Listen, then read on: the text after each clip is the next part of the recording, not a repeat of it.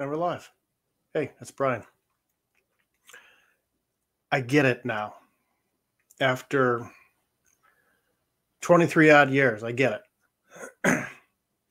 I was watching, or actually was listening to the interview with Elon Musk and Tucker Carlson. And I'm listening to the questions that are being asked about things like lawsuits and things that would happen with social media platforms. And it all kind of clicked together, things like the Epstein list, and it all coalesced and clicked together. Everything I've learned about what humans do for control and power, that's what it boils down to, whether it's out of ego, whether it's some strange, esoteric society where people think that they are the chosen ones to lead humanity to a new golden age, or whatever it is, however many people it is, whatever. This trend of centralization, this energy of centralization,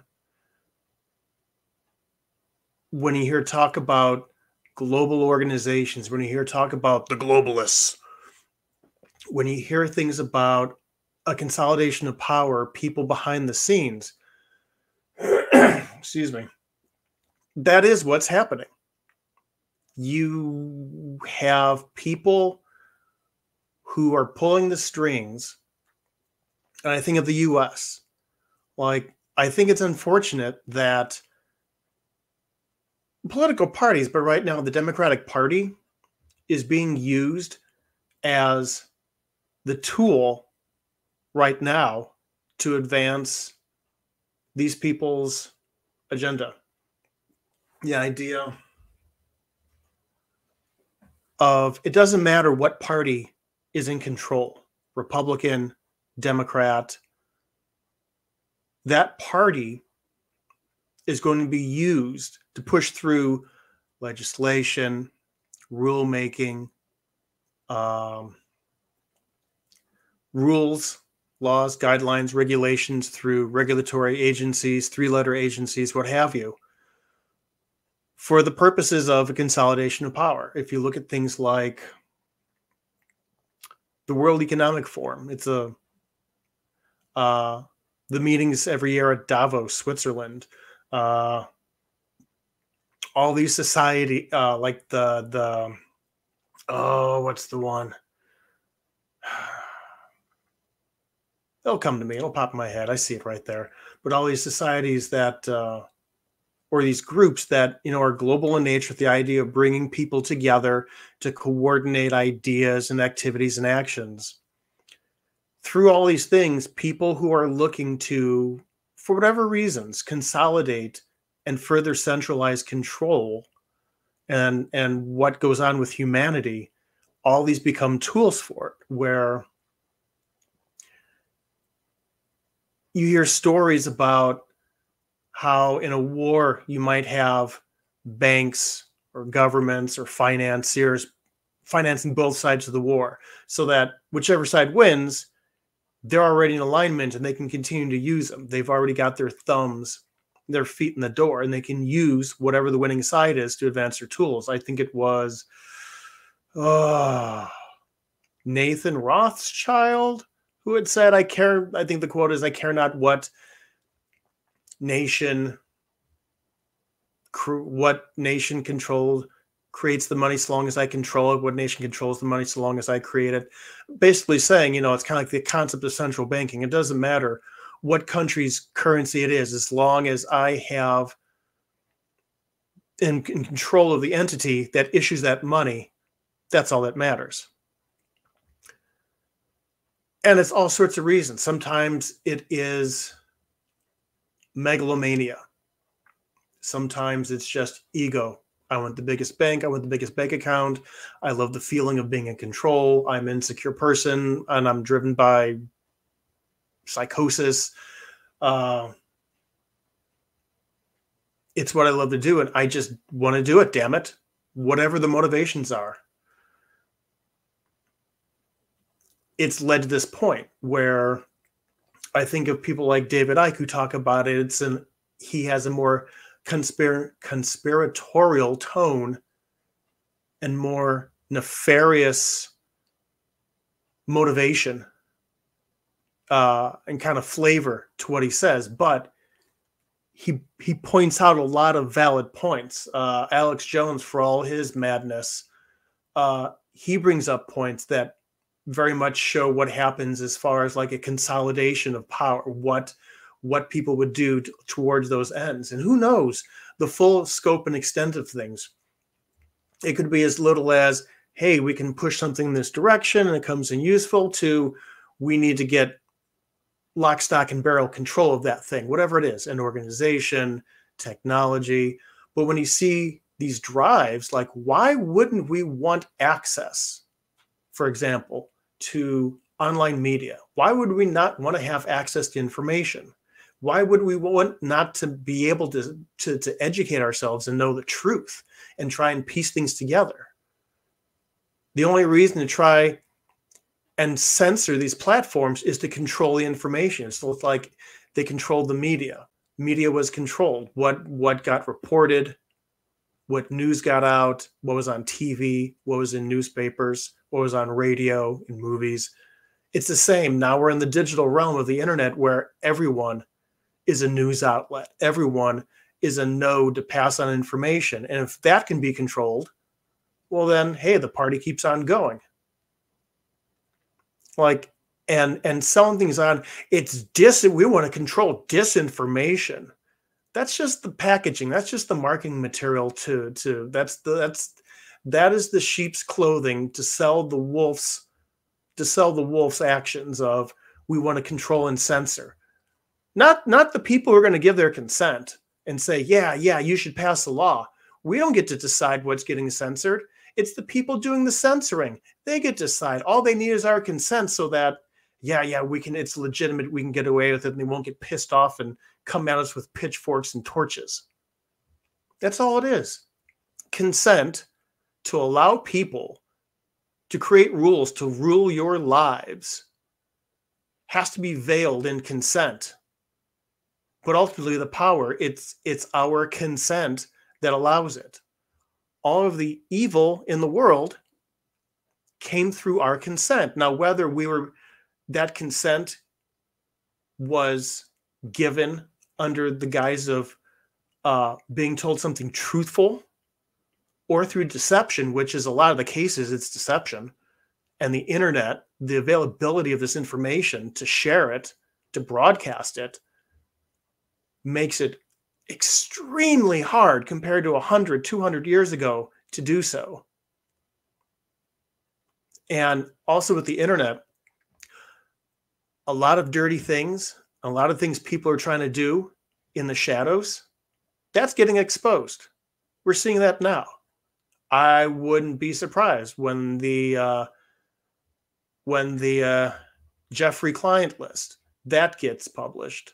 Like that would just absolutely wreak unmitigated havoc on people who want to manipulate and control behind the scenes, because all of a sudden they'd have to be held, they would be held accountable for what they did and why they did it, because we're all living in the same fishbowl, and decent human values are not going to put up with what these people are doing. And it's probably the same with our man P. Diddy. I'm guessing it's probably a dirty list too, maybe not as dirty. If names get released, it's because it's not as dirty. It's not going to have that big of an impact.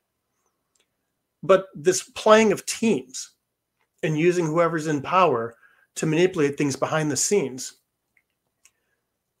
Candidates, playing both sides, a lot of it is candidates are, when they hear the phrase that candidates are selected, they're not chosen. It's that people who are going to play ball with these groups, they're the ones that become the candidates. Like in the US, that becomes the Republican candidate. That's who becomes the Democratic candidate. When you have people that don't play by the rules, who are going against that, that's when they get shot. That's when they get killed, like the Kennedy brothers, like Martin Luther King. I don't know what if Reagan truly was, like if that had anything to do with it, or if it's truly a case of random wacko gets in there and does his damage. The Donald Trumps, and the attempts on his life. 2016, I remember the whole thing was people were thinking it was going to be Hillary Clinton versus Jeb Bush. Or as there was a fantastic meme that was like, merge their pictures together, their profiles into one photo. Jabillery. It's funny. But Donald Trump came out on the scene and he completely upset those plans.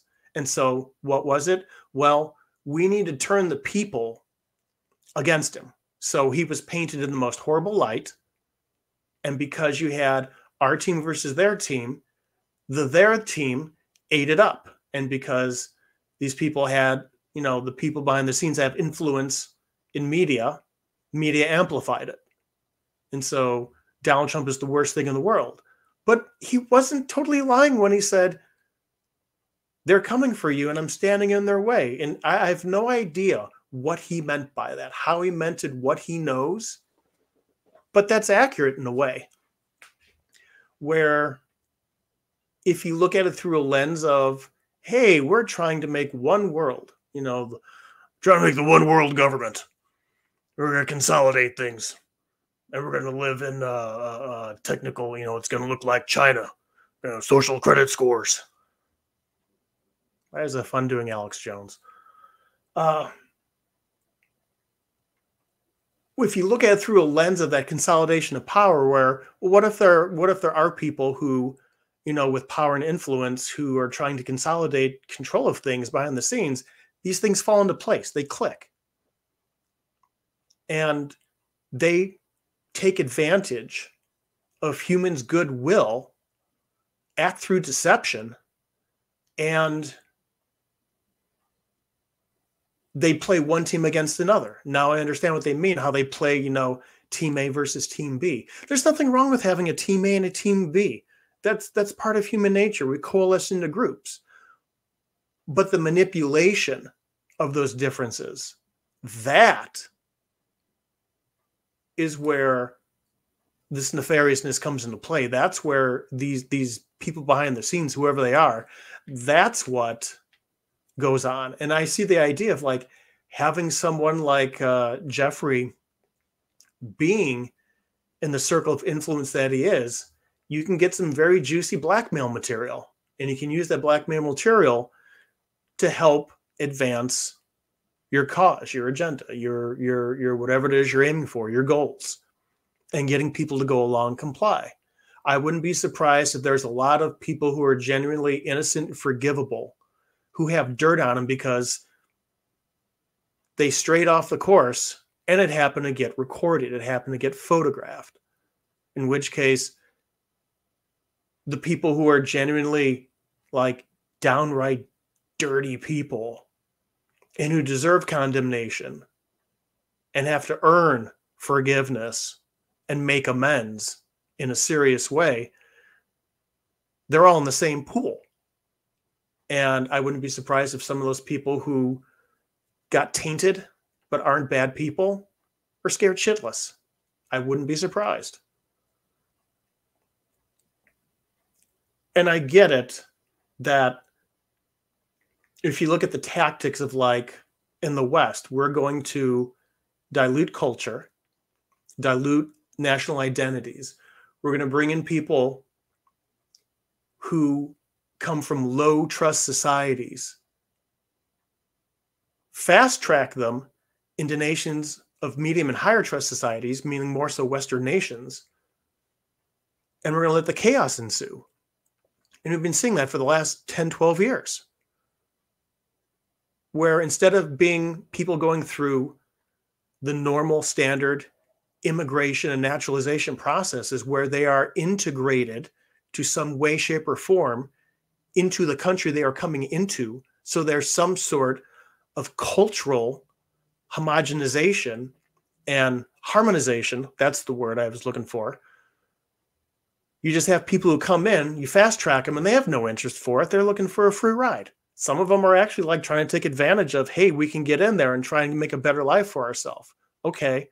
But I think those people should be going through the naturalization immigration process as well, so that they can become a part of our culture, which is nothing wrong with that. Because if I were to go to another country, they'd probably get pissed off if a whole bunch of us went to another country and it's like, we're going to set up our own little culture here. We don't speak the native language.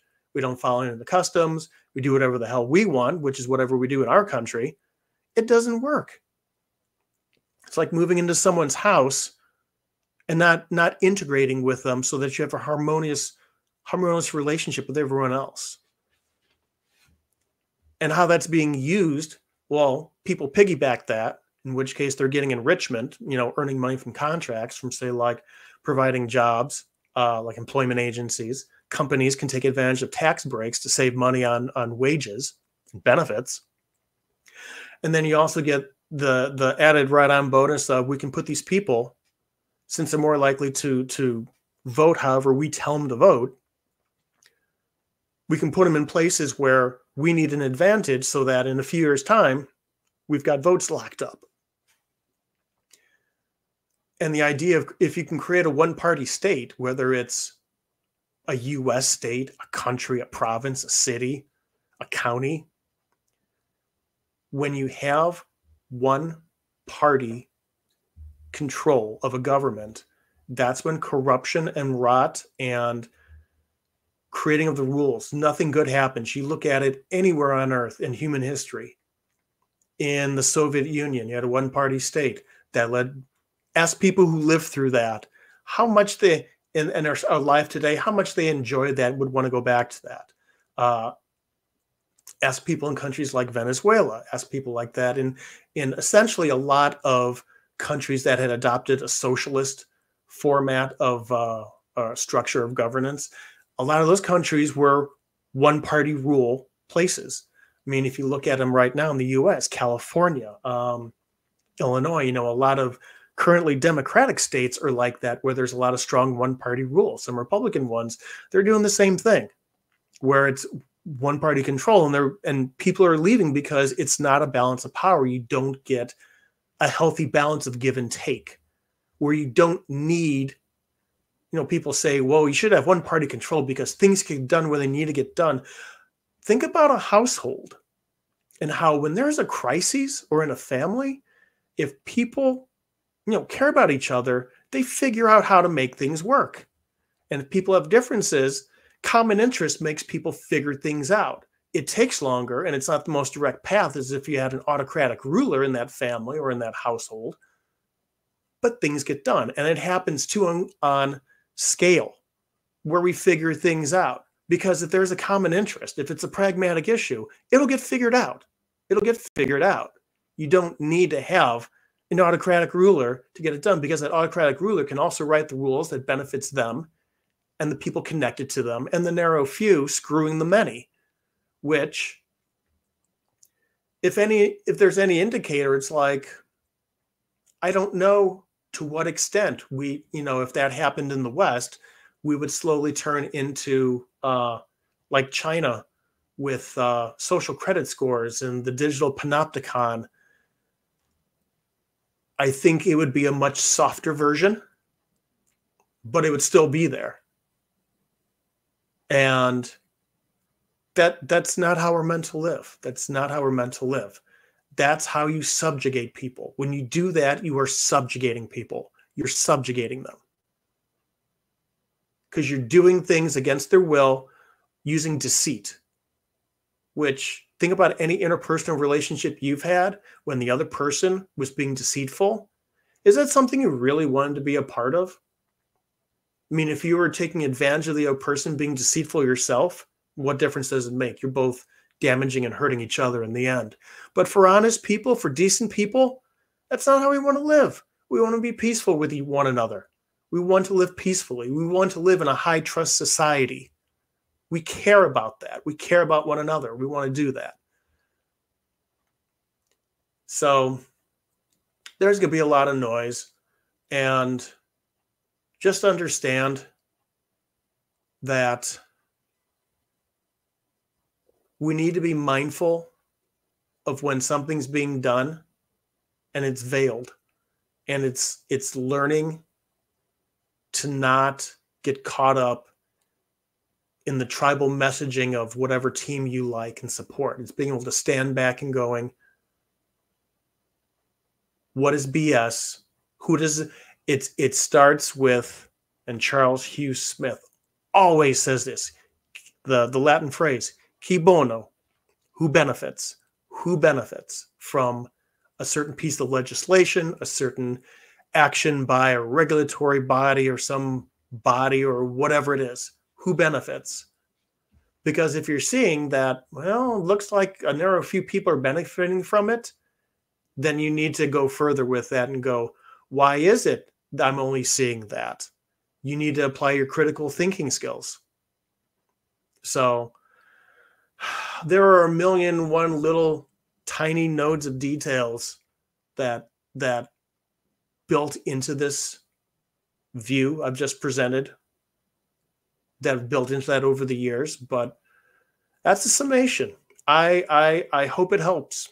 I hope it helps you figure out that there are people who are lying through their effing teeth through us because they're trying to achieve goals through deception. And sometimes we need to take a step back, and something that we don't like may not be the worst of the two evils. And it's not, well, either team A or team B, and I'm going to pick the lesser of these two evils. Maybe it's a case of team A and team B, but the lesser evil is the one pulling the strings. So I'm wrapping it up there. Hope you learned something. Be smart.